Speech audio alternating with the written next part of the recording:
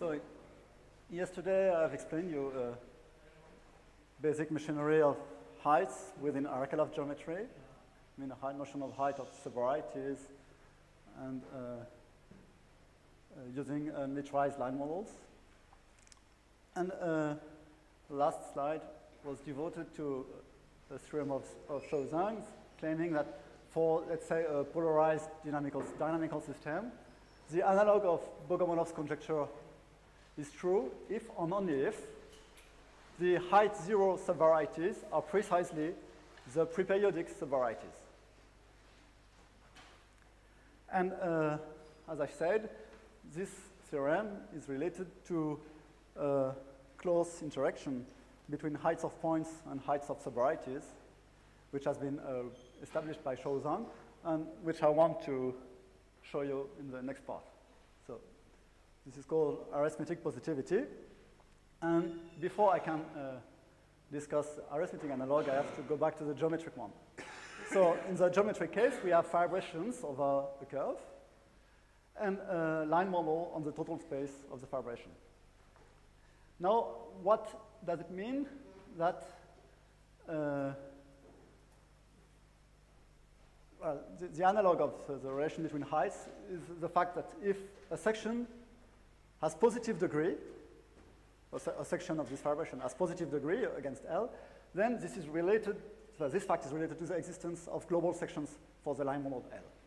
Of course, if I have a global section S which does not vanish identically and which does not vanish, well, such that the point P, which does not vanish at the point P, then I can, to compute the degree of sigma P with respect to L, I can use the divisor of this section.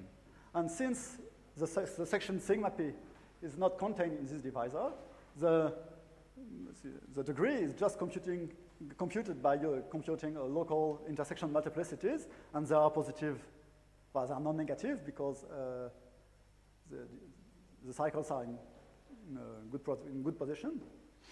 And so you get the fact that the height is non-negative. Conversely, but now we want to understand the converse. So if the line model is ample, at least on the generic fiber, then the line model, or its powers, but it's the same for the moment, well, it does not change, it does not make any difference. Then, so the line model will have global sections. And the divisor of, so for the moment, it's just global sections. So I have X over B, and I have the generic fiber. And here I have some line model L. And so I'm just talking about section of L on the generic fiber. Such a section has a divisor here. And the divisor extends. I can take the Zariski closure in X. And so I can extend the, no, I don't do that. I look at S as a meromorphic. I don't take the Zariski closure for. I first consider the section as a meromorphic section of the line model L on the variety curly X, and then I look at this divisor, so divisor of the section S on X. So this divisor has two parts. One is horizontal, which means that it projects onto B, and this part is the Zariski closure of D. Can you read here? Yes? No? Okay, so.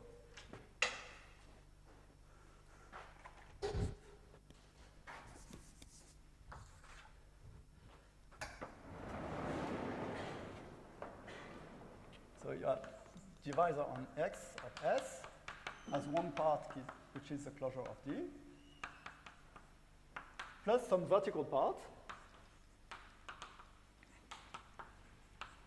meaning that it is contained in fibers. And let's say, assume that the whole fiber is in the divisor of S, appears in the divisor of S with coefficient D. Then this means that the order of this section will vanish, well, the order of this section with respect to the t-adic valuation will be at least D for any point which is not contained in the divisor S, in the divisor of S. And this inequality is equivalent to the fact that the t-adic norm of the section S is smaller than exponential minus D at the point P. So the conclusion is that if the inequality norm of S, the t-adic norm of S is at most T for all T, then the section S will extend to a global section because the divisor of S won't have any vertical components. Well, this holds at least if the space is normal because otherwise codimensional subvarieties don't detect integrality. But basically, this is what happens. So to detect the fact that a generic section on the generic fiber is integral, it means that it has norm smaller than 1.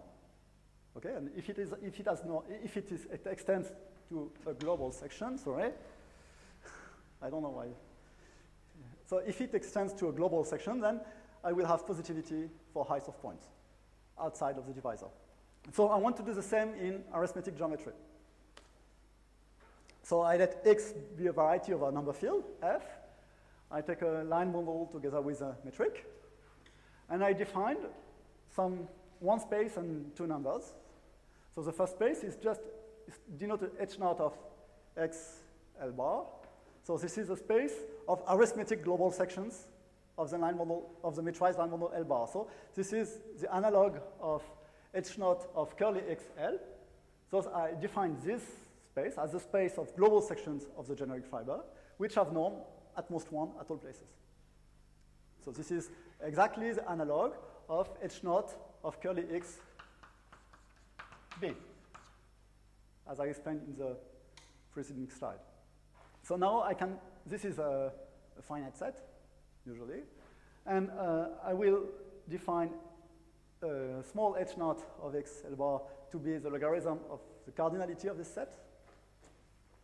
And so this is the number which I am interested in because I want to find section.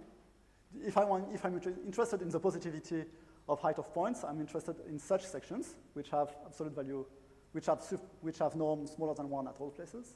So I'm really interested in this small H0.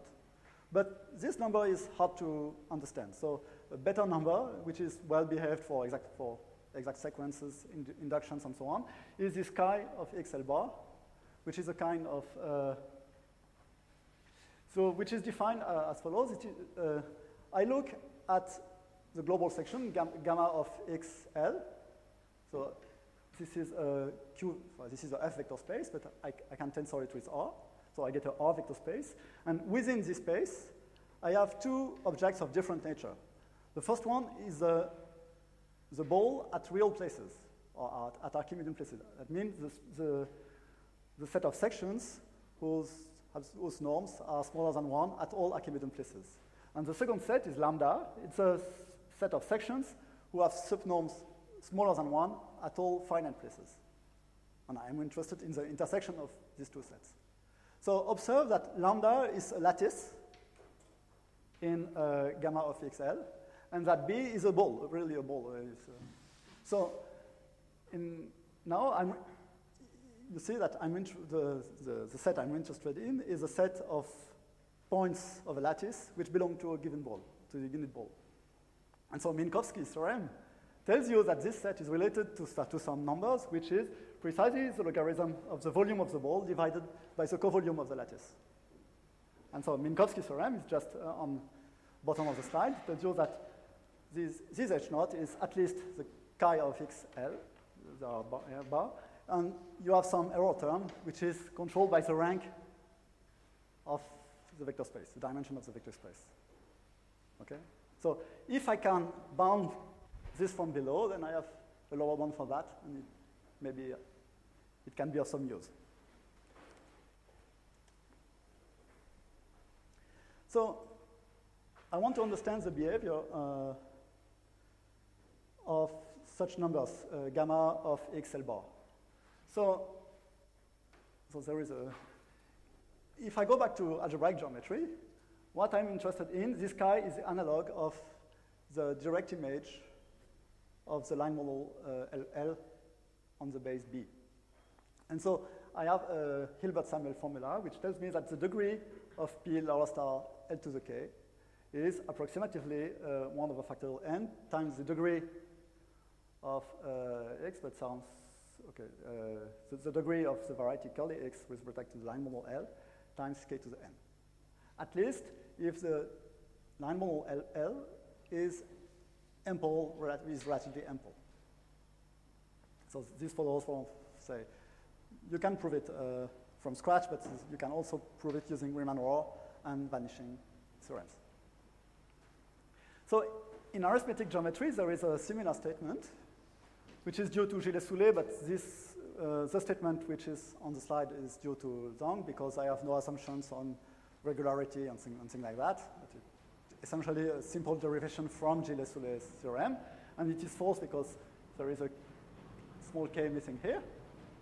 So it says that this number, chi of x L bar to the k, has an asymptotic expansion, and the leading term is 1 over factorial n plus 1 times C1 hat of L bar to the power n plus 1 against x times k to the n plus 1. So this number is precisely the height of the variety x, as the number above is the degree of the variety curly x. Okay, so the analogy is there, and the n has been changed to n plus 1, because in the geometric setting, see, this curly x was of dimension n, so this means that the generic fiber is of dimension n minus 1, and here I have only the generic fiber. X is a generic fiber in some sense, of some non-existing vibration over some projective arithmetic base. So this theorem has two proofs. I really can't give a proof of that theorem. So there are at least two proofs in the literature, and maybe some more, but okay, at least two. One is due to Gilles-Soulet and uses the analog of the Riemann-Rohr theorem in oracle of geometry, combined with estimates on the analytic torsion due to Bismuth and Vassereau. So it's quite difficult. And there is a simpler proof which does not use Riemann-Rohr, and which tries to study directly the space of global sections of subnorm at most 1, which is due to Abbes and Bush. So you have two proofs. One is using Riemann-Rohr and, in some sense, vanishing theorems, as you try to bound cohomology and analytic torsion, which is the analytic analog of cohomology at finite places in that context. And the other more or less follows the classical proof of Hilbert-Samuel formula, and needs also a lot of analytic inputs, but nevertheless it's simpler. So if you combine both theorems, Minkowski and Hilbert-Samuel, then you get the following result.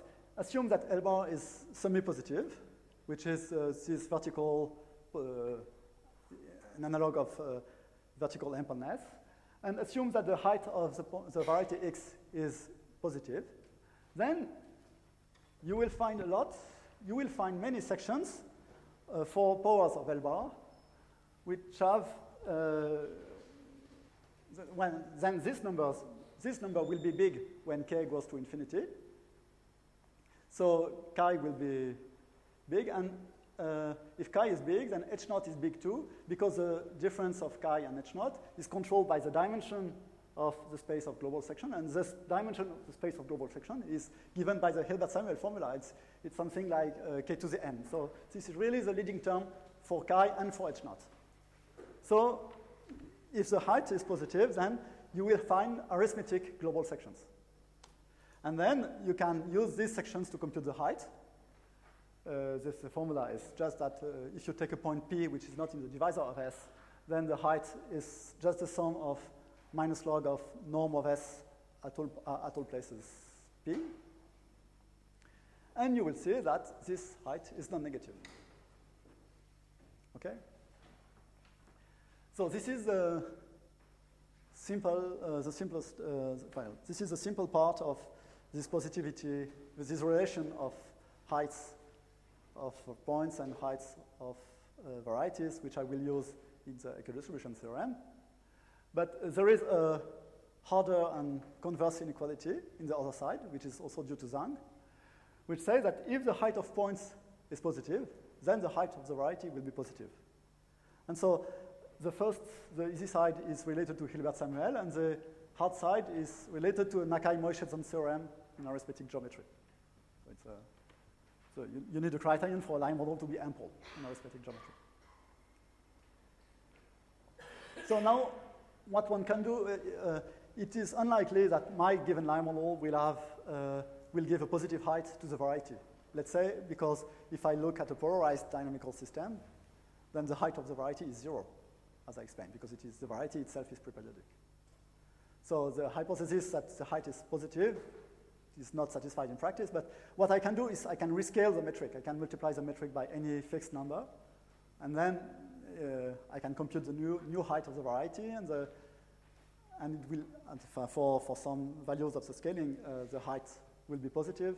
So for that values of the scaling, I will get positivity of height, and then you can see what happens in practice. And so the result you get is that if you take an ample line model with a semi-positive metric, and if you take any sequence of points, pk, which is generic in the sense that it is not, or no subsequence is contained in the subvariety, I have to avoid any variety which is fixed in advance, then the height of the points, there is some hand which should not be there, the height of the points pk will be bounded from below, at least in the limit, by the expression on the right-hand side, which is the height of the variety, x, divided by the degree of the variety, and there is a small factor n plus 1. So this tells you that if the height is non-negative, then if the height of the variety is non-negative, except on some closed subsets, the height will be maybe not non-negative, but greater than so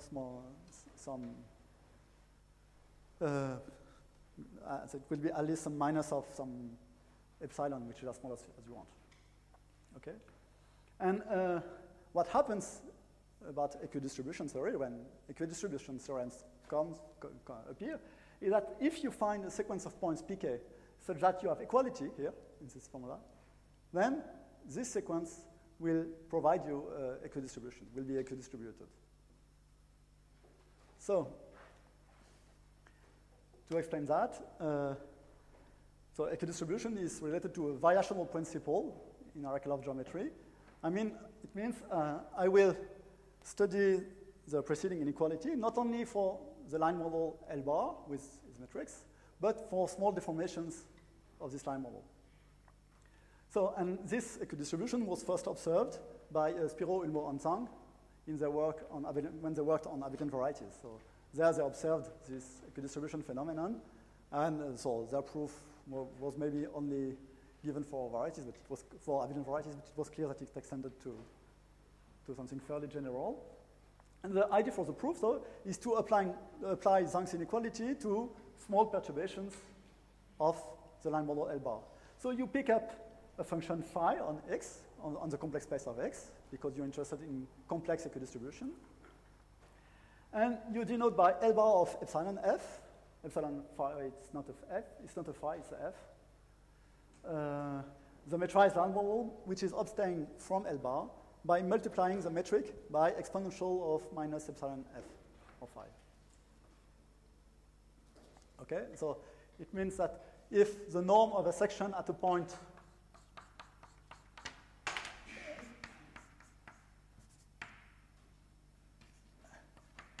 if the norm of a section at a point was norm s of x, at the new point is norm s of x multiplied by exponential minus epsilon phi of x.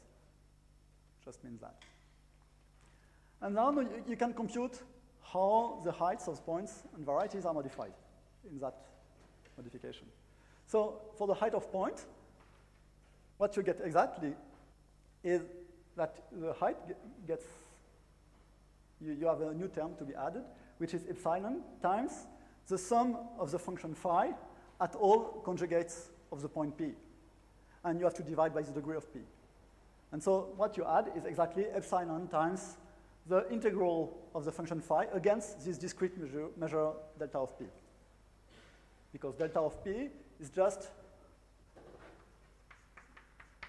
1 over degree of p times the sum of the Dirac measure at the point PG, or PG are conjugates.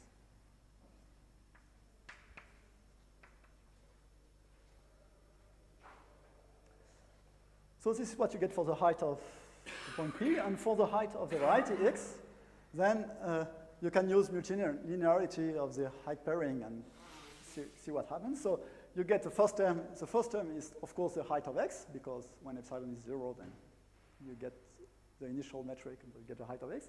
So, and the first term is n plus 1 times epsilon times the integral over the variety X of C of the function phi integrated against the measure C1 of L bar dmx. You remember that to L bar I had attached, let's say in the case of elementary grain functions, I had to attach a curvature form and then could take the power, maximal power of this curvature form to get a measure. Okay, so this measure appears exactly in that formula. So now what I can do is take a generic sequence of points and look what happens. So I'm interested in the distribution of such measures here, so delta of say pk. So I will take a measure nu on the variety X of C, which is a limit which is a limit of those measures, and I will try to see what I can deduce on this measure nu from Zanc's inequality. So first of all, the infimum limit of h of pk is just by the formula for the height of points, the infimum limit of the height of pk for the old line model plus epsilon times the integral of phi against nu. So now what is the infimum limit of the height of pk? By assumption, it's just the height of x divided by n plus 1 degree of x, because I assume that the sequence pk was achieving equality in Zanc's inequality. And there is and the second term is just epsilon integral of x of c phi nu. I have rewritten phi nu. What did I say?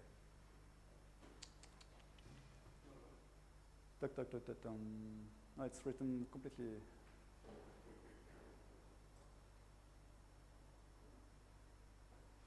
It's not. Sorry. So I have to.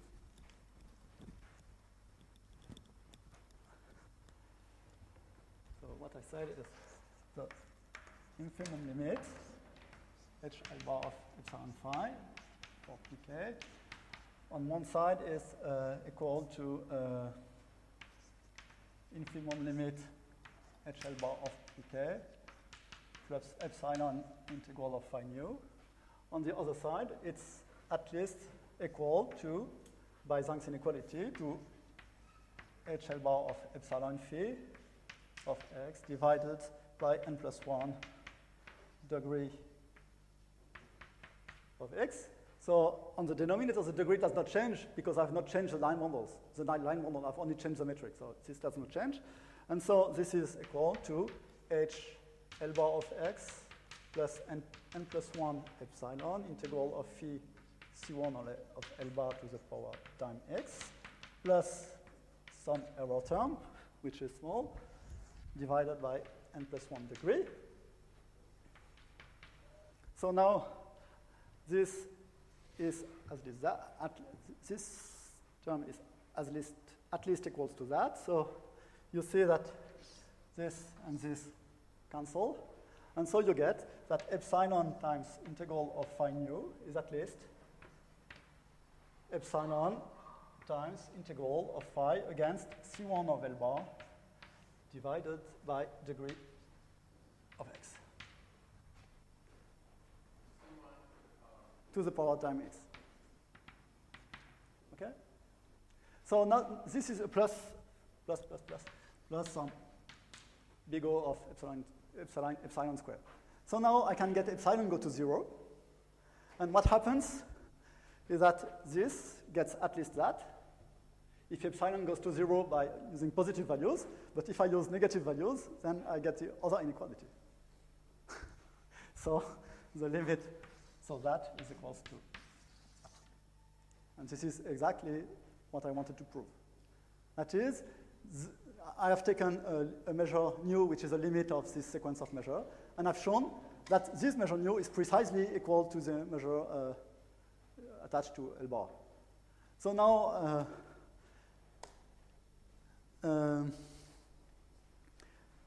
skip the beginning of the slide. So by compactness of the space of probability measures, there is only one limit value. So this sequence of measures, delta of pk, has only one possible limit value. And by compactness of the space of measures on a compact metrizable space, then this implies that the sequence delta of pk converges to this limit value. Okay? But nevertheless, there is some assumption which is necessary for all of that to hold, is that I needed to use Zhang's inequality here for this line model L bar of epsilon phi. So here I use Zhang's inequality.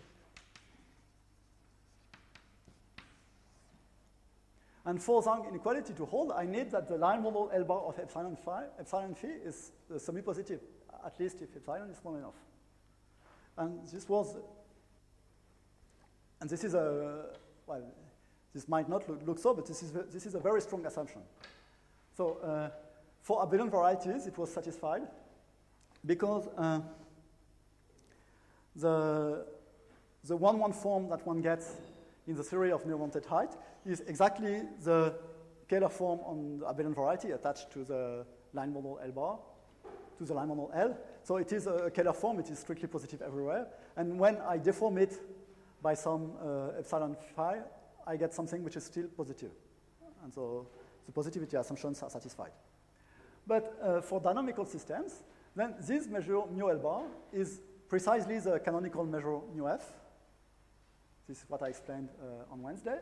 And Berthelot, Dupont, and Loeb have shown that the positivity of this measure mu F is characteristic of examples coming from abelian varieties. It means really that this measure mu F is very singular. It's not at all likely to have a support, to have a high dimensional, a support which is big. And even if the support is big, it's unlikely to be comparable with Lebesgue measure on the support.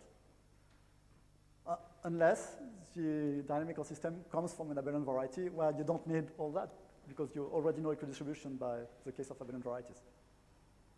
So it was a major obstacle to, it is a major obstacle to use Zhang's inequality to prove equidistribution for a dynamical system. Anyway, Autissier proved in his thesis in around 2000 that the positivity assumption is not necessary for curves because he could prove an inequality of Hilbert-Samuel type without any positivity assumption. The fact is that for curves you have H1, H0, H1, and H2. And the H2 has a positive sign, so which doesn't matter for that work. And the H1 he could control. So in that way, he could achieve equality. So this implies that if you take a dynamical system on P1, then you have equidistribution of points of small height towards the canonical measure mu F. Okay, so that was the situation until the beginning of this year. And so in March, Shou Zhang told me that one of his students had proven a theorem that allows not to remove the semi-positivity assumption in Zhang's inequality, but at least to circumvent it. So I go back to algebraic geometry to explain what happens. There is what we want to do is to find arithmetic sections of this line model. And this line model is essentially the sum of two line models, two metrized line models, that one and that one, which is a trivial line model equipped with this metric epsilon f. So we want to show that sum of line models have sections. And Hsu proved that if you take two ample line models, L and M, and you look at the difference of them, then the powers of this line bundle will have many global sections when M is not too big. I mean, C1, the degree of L, the degree of C1L to the power n, the maximum power, has to be greater than n times C1m, C1L, n minus 1. So it means that for small m, a difference of an ample line bundle on another one will still have many global sections, at least if I take powers. So I will still have an inequality. And so the analog is due to Zhang's student, Yuan. So if you take two line bundles L bar and M bar, which are arithmetically ample, I don't want to define what it means, then this chi number of the divisor, the metrized line bundle L bar tensor M bar minus 1 to the power k, will be at least equal to this term, which looks exactly like Sio's second hand.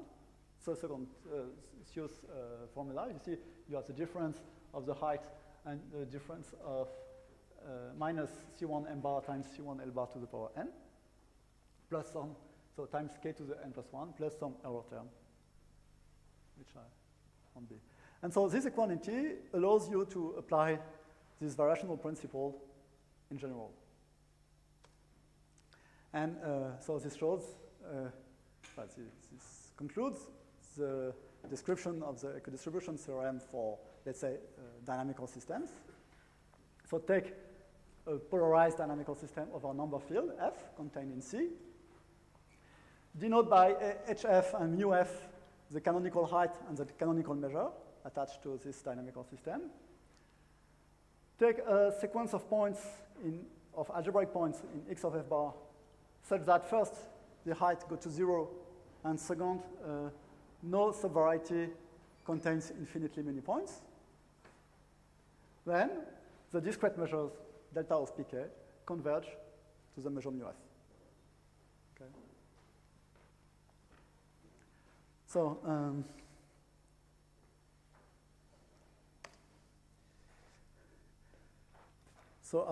it meant that I've been much quicker than I expected to be, and that we'll have the time to explain you periodic equidistribution now without to bother you at 5 o'clock. So it will probably be better to do that now. So now what about periodic equidistribution? So the question is, well, the question you might expect, you take a prime number, you complete the number field, well, you complete the field Q with respect to the periodic valuation, you take the algebraic closure of that, you get QP bar, which is not complete, but you complete again, you get CP, which is algebraically closed. You take a variety of our number field F, and now, given an algebraic point on X, you still can define a measure, a discrete measure, on the variety, whatever it means, X of CP. At least it's a variety in the sense of, well, there's notion of soft periodic analytic spaces, well, which you can find a definition in Bourbaki and something like that, which is not very useful in algebraic geometry, but anyway, it does exist. And so you have this topological space, which is analytical, CP analytic variety. And you can use measures on that spaces, and you have discrete measures attached to algebraic point just by averaging the discrete masses, direct masses at all conjugates. Now you take a height function of X, let's say one given by a polarized dynamical system. Real valued measures. This is real measure theory in any sense. Okay, and the question what you can ask is, what is the periodic limit distribution on the space? How do the measures behave?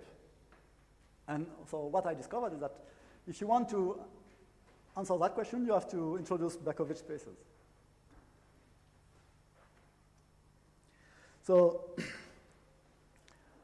Berkovich spaces are a new kind of analytic spaces in the periodic case, which, so I have to refer to explain the new. So if you have a variety of a periodic field, you can look at its p-adic points, and it gives rise to a p-adic analytic variety in the soft sense, which is not interesting for algebraic geometry because it is totally disconnected, so you don't have any Gaga principle and on. So now there have been many, I say not tentatives, but a lot of efforts to define a good notion of p-adic analytic spaces where you would have Gaga theorems, comparison between analytic geometry and algebraic geometry. And one of them is due to Tate,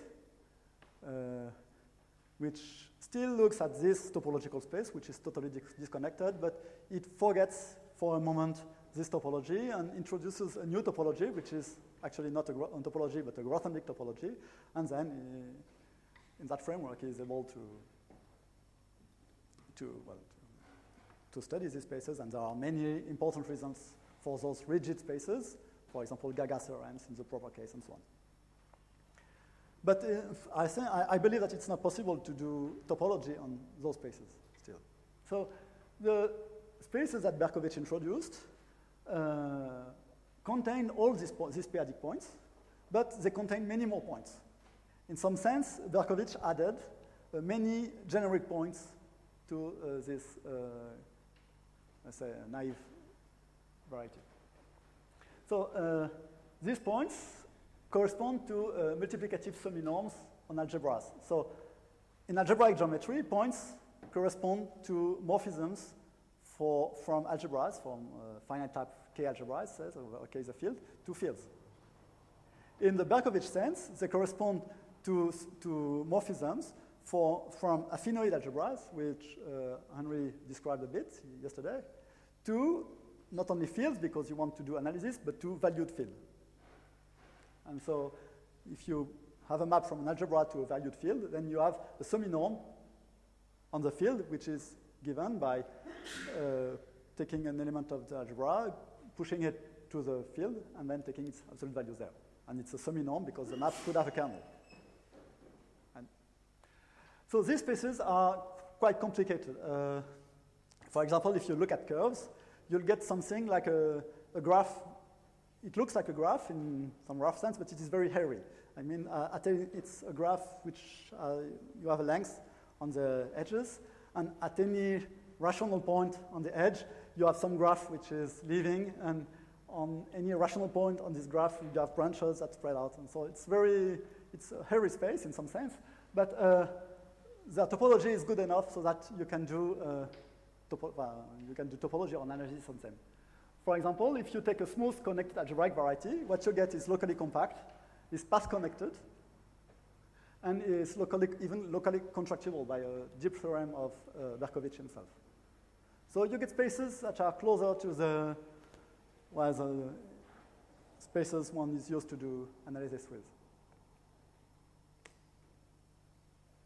So I want to describe a bit more detail the unit disk over CP. So in any theory of analytic functions over a disk, one knows what such a function is. It means it has to be an analytic function on the disk, has to be a power series which converges on the disk. Okay, so the functions on the disk has to be the set of powers or formal power series whose coefficients in CP go to 0. It's a closed unit disk, yeah. So, well, there is an important feature of p-adic analytic spaces, which you can find either in Tate's approach or in Berkovich's approach. And in approach, that the basic sets you can work with are affinoids, and they look like compact sets, not like open sets. So if you have an affinoid, you have just one generic point? No, you'll see. I'll show you. You have many more. So on this space of analytic functions, I have a norm, which is just the maximum of the norms of the coefficients of the analytic function. I take the power series, maximum n. And a theorem of Gauss tells you that this norm is multiplicative. So it's an appropriate place to talk about that.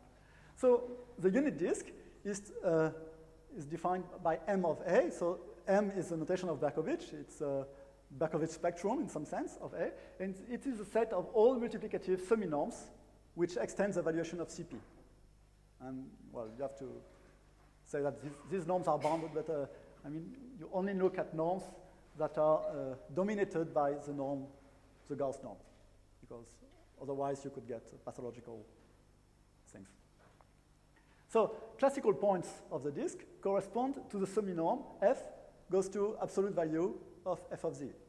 If you take z in the disk, you can evaluate any function f, any function f in A at that point z, and then take the absolute value, and it gives you a multiplicative semi-norm. Now you have a new point. You have the Gauss point, because I told you that the Gauss norm is multiplicative, so it gives you a new point of this Berkovich space. And the rest I've said. So at least you have the classical points plus one new point. But so to define a topology, when you just say that if you have a function. So let me repeat the question. What are the, apart from the classical? I'll show you. I'll show you in 2 seconds, 2 minutes. So. You have to define a topology on that space of norms, and you define the topology as in a theory of Gelfand spectrum and so on. So you ask that if you take a function, then you want to evaluate the various norms of the function, u of f, and you ask that this is continuous on the space of norms. Okay? And so the space you get is a compact topological space, and it is also metrizable because the residual field of CP is countable. So the affinoid algebra CP of Z, CPZ has a countable dense subset. So moreover, this space is connected and contractible. And moreover, in that case, you can join any 2 points by a unique injective path. So the example is the following. I show you a path which will go from the 0 point to the Gauss point. And I define nu t to be nu t of a function f, where f is sum of a and z to the n, to be the maximum of absolute value of an times tn. And this is exactly the supremum of the function f on the disk of center 0 in radius t. And this is multiplicative still by Gauss theorem. Okay, so this gives you a semi-norm. And the mapping, the map which assigns nu t to t is continuous because this function max of a and tn is continuous. So in that way you see that I have drawn a path from the point 0, when t equals 0 you get exactly the classical point 0, to the Gauss point when t equals 1. And so now, so this shows you one path. But why can you, for instance, connect any classical point to any other? Then, in p-adic analysis, disks have many centers. In fact, any point of the disk is a center of the unit disk. So you can do the same construction by using another center, and then you go from 0 to the Gauss point, and then from the Gauss point to any other center. Sorry? Do you know that? Well, you can describe it more precisely, then you see that it is unique. But it's not. Est-ce que c'est facile de voir que Is it easy to see that the path is unique? No. That the path linking 2 points is unique. So this is the case for the unit disk, but it's. So but the norms that you go through, correct me if I'm wrong, they look like they are Gauss norms of different disks. Right. So let me repeat the question. Do you just have one point for each disk? I mean, for each affinoid? No, and so you have those points. Now you can take a decreasing family of disks. So usually, if the radius of the disk go to 0, then the intersection of the disks will be a single point. But if the radius don't go to 0, then two things can happen. Either the intersection is still a disk, or the intersection is empty. Because CP is not, what is the word? No, it's not a problem of being locally compact. It's a problem, it's spherically complete. It's spherically complete. I mean, intersection of disks, a decreasing intersection of disks is not, might be empty when the radius of the disks doesn't go to 0. So you can check as an exercise in the real numbers, if you in a real vector space, if you take a decreasing collection of disks, then the intersection is non-empty. But in the periodic case, it's false. It's due to the existence of extension. Well, I don't want. Okay, so you have this decreasing collection of disks whose intersection is empty, gives you a new norm because the infimum of all norms of all subnorms. But still, for each disk, you have just one. For a disk, yeah, but in that disk you have new disks, so you have. In fact, each time you get out one of these strange new points, the space gets totally disconnected. It gets disconnected into infinitely many components.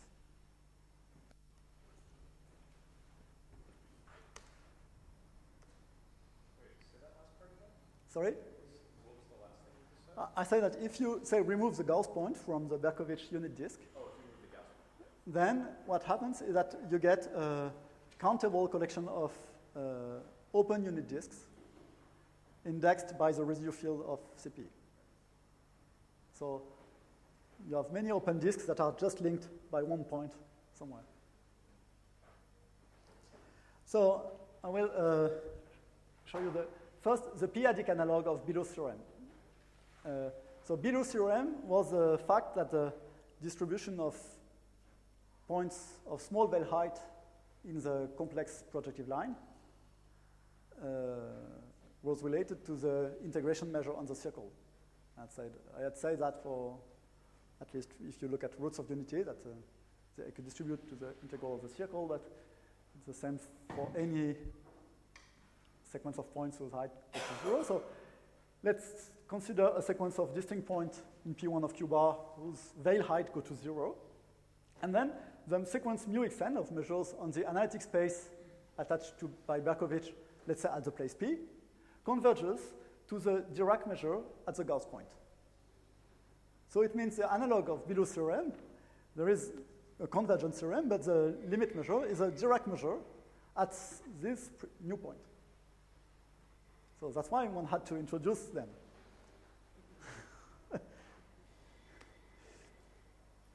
So in general, well, there is a similar theorem, there is a full periodic equidistribution theorem. And to describe it, I have to show you how to define measures. So wait, what was the original Billou's? Sorry? Billou's theorem is equidistribution of point small heights on the projective line when the height is the veil height. It is a dynamical system x done x2. Okay.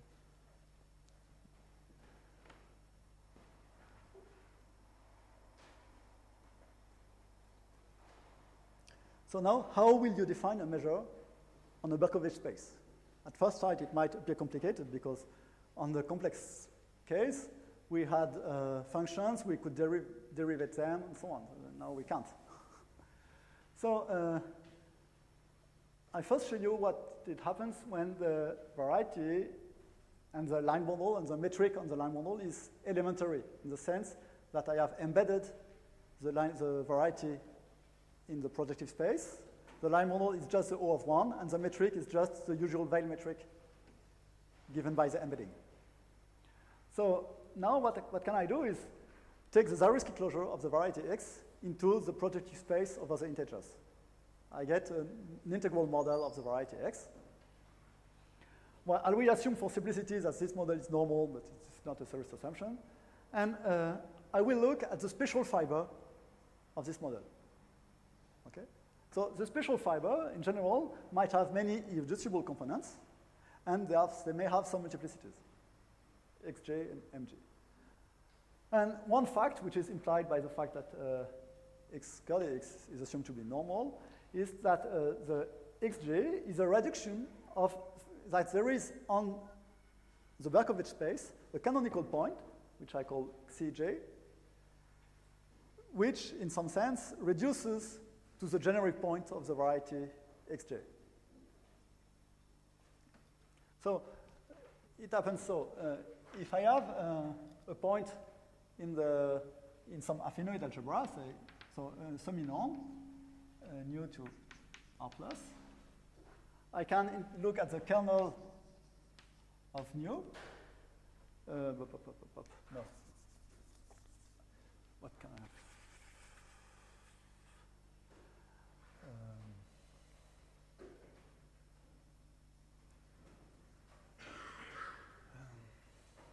So I have a subalgebra which is given by, so A is a quotient of the algebra of power series. So I can take the algebra, maybe the quotient of the algebra with integral coefficients. So it's not exactly like that. And this algebra itself has a quotient which is a finite type FP bar algebra. And to the norm nu corresponds its kernel, which is a prime ideal in the algebra A, and then I can intersect it in A naught and look at what it happens at the level of A mod A naught mod A naught naught, and I get a prime ideal here. So I get a point in some algebraic variety. So this is roughly the description of a reduction map from a Berkovich space to some algebraic variety, which is a reduction in some sense of the space.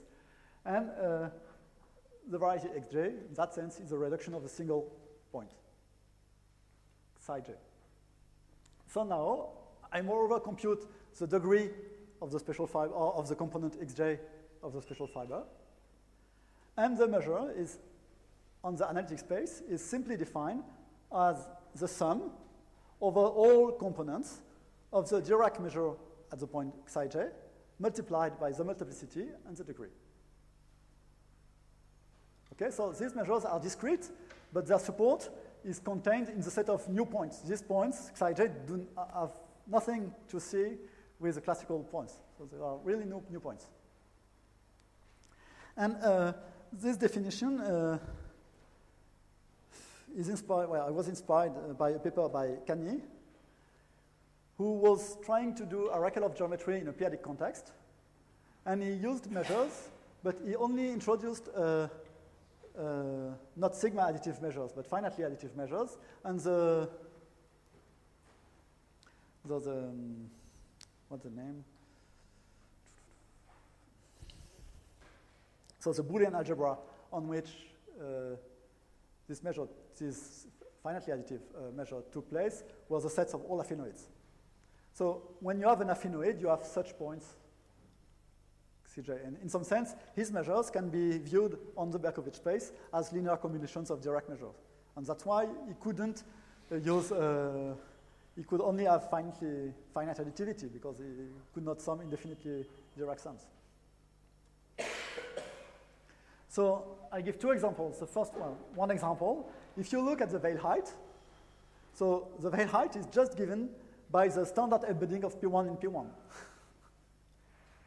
So what is the Zariski closure? It's just P1, you don't do anything, and the special fiber is just P1 over FP bar, and the degree of the line model of 1 is 1. And the point psi, which will respond to the special fiber, is exactly the Gauss point. So the measure you get is exactly the Dirac measure at the Gauss point. And if you look at polarized dynamical systems, then you will get, in a similar way, as in a measure on the space, which is similar to what happens. So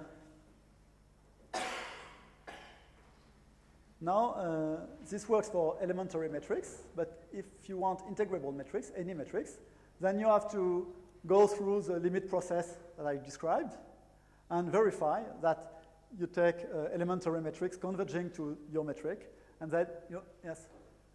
So when you have a direct measure at such a thing, how do you evaluate it as a function? Just take the value of the function at the point. So the evaluation is the value. Right. The norm. No, if you have a space and a point x on the space, then you want to integrate direct measure of at x against a function phi, which is continuous, and it's just phi of x. So what's the value of the function? You're talking about continuous function. You're talking about continuous functions. In measure theory, you're integrating its real valued functions. So they have nothing to do with data algebras. Okay. So you have to trace the limit process and check that if you go through this process, this discrete measure converges to something, which does not depend on any choice. And this, again, is what makes the thing work is really positivity that one can find anywhere. So that way, I have measure C1 of L bar to the maximal power on these Berkovich analytic spaces. And the properties of these measures are pretty much the same as in the complex case. I mean, the total mass of this measure is the degree of the variety. If the line model is the metric, the line model has a semi-positive metric, which means that it's uniform limit of elementary ones, then the measure is positive because it's a limit of positive measures. There is a symmetric multilinear extension. I mean, if I take I can take products of various line models in number equal to the dimension of the variety, and I will get measures. And there is a compatibility with morphisms and products, which is a bit complicated because the product of two Berkovich spaces attached to two varieties is not the space of Berkovich attached to the product, but there are maps and so contrast. So one remark is that I have defined this maximal power of C1 of L bar to the n, which is a measure, and I have no idea at all how to define just the single C1 of L bar. I mean, I can define measures, but not currents. It's life. And so with all these definitions that I have shown you, what happens is that all the variational principle and so on goes exactly through in the periodic context. So one just needed to understand these measures, how to make them live, and then all the machinery from Archeolog's geometry goes through. And so in that way, one gets a following distribution theorem for, let's say, polarized dynamical systems over periodic fields. If you take such a polarized dynamical system and the sequence of points going to 0, and you assume that any subvariety contains only finitely many points, then the discrete measures delta of pk converge to the measure mu f. Don't you need something like expanding to a multilinearity? Yes, but I am saying that. Yes, but it was the third point. It is multilinear. You can extend it. So without knowing each, but just by polarizing.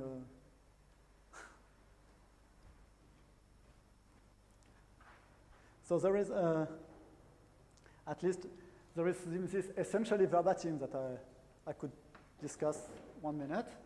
In the complex equidistribution theorem, I had taken some function phi, a test function, to know the limit of the measure, and usually the test function was C-infinity function. So on the Berkovich spaces, I have no C-infinity function. So what I need to have is enough functions so that I can, testing the measures on them is enough. I mean, this means dense subset of function. And this dense subset of function is given, let's say, by integrable metrics on the trivial line model.